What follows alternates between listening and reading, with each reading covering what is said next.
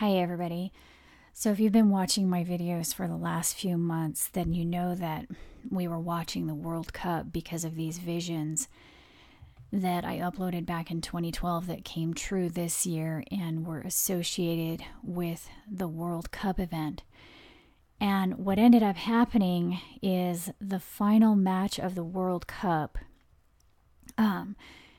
seems to be calling attention to the Pope. So you might already know this, but the World Cup final match was played between Germany and Argentina, which are the two countries that Pope Benedict and Pope Francis are from. So Pope Benedict is from Germany and Pope Francis is from Argentina. And apparently Pope Francis is a big fan of soccer. It says he was an avid supporter and former season ticket holder for the team in Buenos Aires, where he was archbishop and apparently a lifelong fan. So his soccer team in Argentina just happened to make it to the finals this year, the first World Cup since he became Pope, and they just happened to be playing against Pope Benedict's home country. And the reason this is significant, among other things, is that we suspected that something significant would happen during this World Cup because of all these fulfillments of visions in 2012 that occurred in association with the World Cup. So if you're not familiar with all of this, the link is below to the playlist Proof the Visions Come True and Watch Date Fulfillments. It's toward the end of that playlist.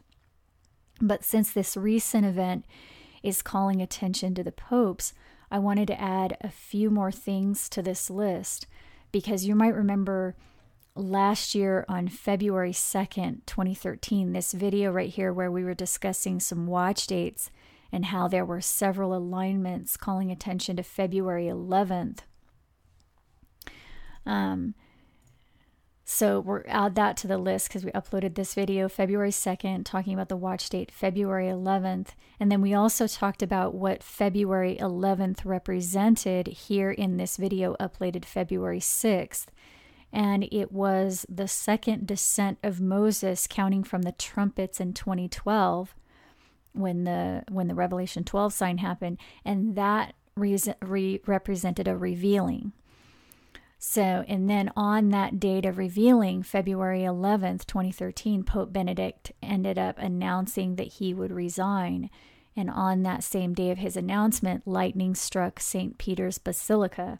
So this is an article right here from the Weather Channel, which shows the Italian radar right here. And this is an article from AccuWeather, a meteorologist examining the evidence that this lightning strike actually did hit the top of St. Peter's Dome, because it was hard to believe, because it was just a little too coincidental that this lightning strike hit, the top of the dome on the same day Pope Benedict announced his resignation. So a lot of people were doubting it, but this meteorologist looked into it and came to the conclusion that the photo of the lightning strike was legitimate. So it really did happen. And it happened, like I said, this Weather Channel reported it happened on the day that he announced his resignation. So on one of our watch dates, right here, February 11th, Pope Benedict resigned and lightning struck St. Peter's Basilica on that same day.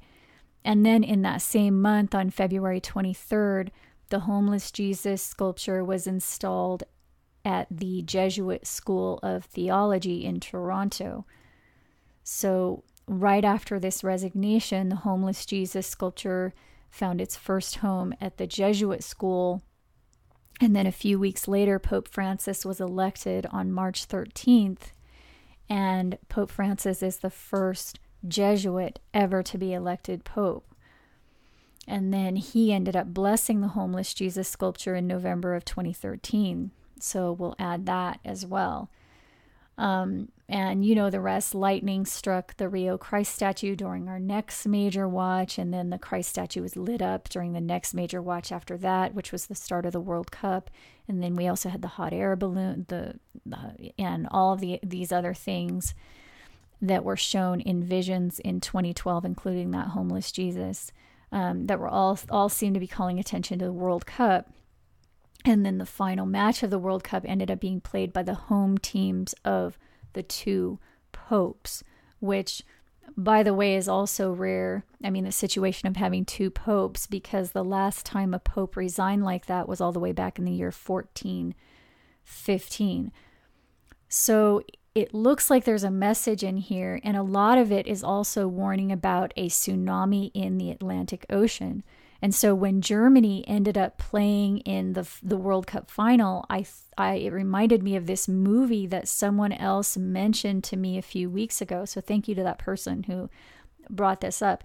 It's this movie called Flushed Away, and I think it came out in 2006, and it's about this tsunami that occurs at the World Cup final. And the tsunami is perpetrated by this frog who plans to populate the city with his frog spawn. And the interesting thing about this is the World Cup final in the movie was being played by Germany and England. And that refers to the year 1966, when the World Cup final was played between West Germany and England. And so when I looked into the year 1966, I found some things that point to what the Bible says about the rise of the Antichrist, but I'm going to get into that in a later video because we don't have time to go into it now. I just wanted to point that out, that this is all tied into this tsunami event everywhere, even in the Bible.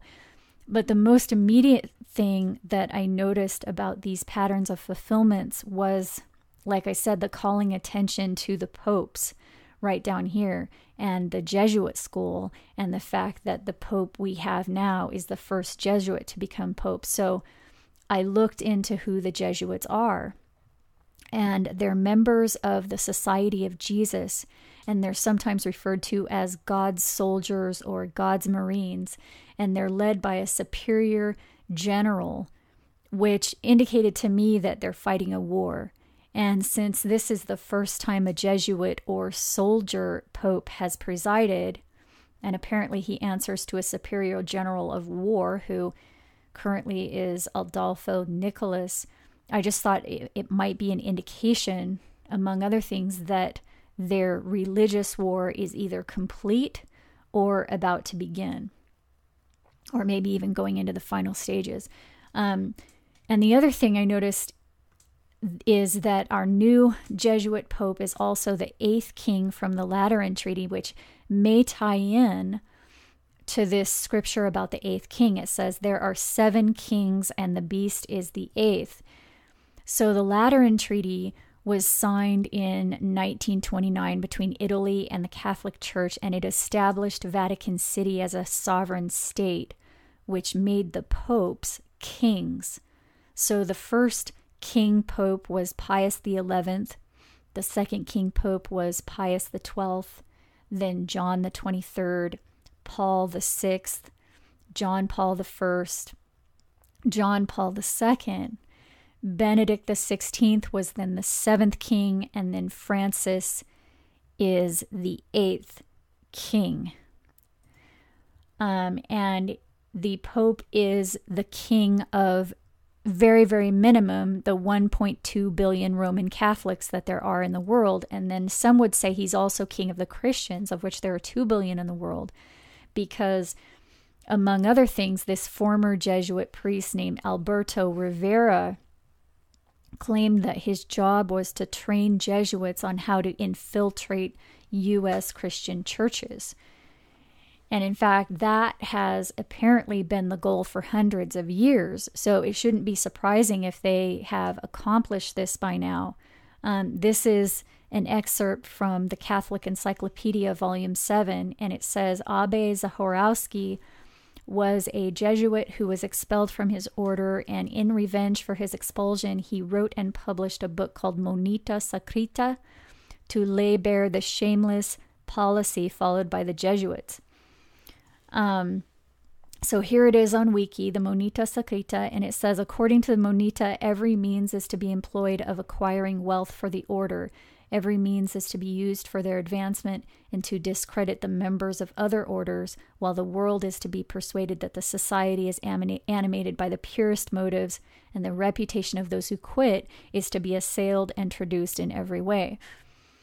So I found a translation of the Moneta Sakrita here on library.org, and I'm going to skim through this in the next video. So I'll leave a link below to part 2 of this.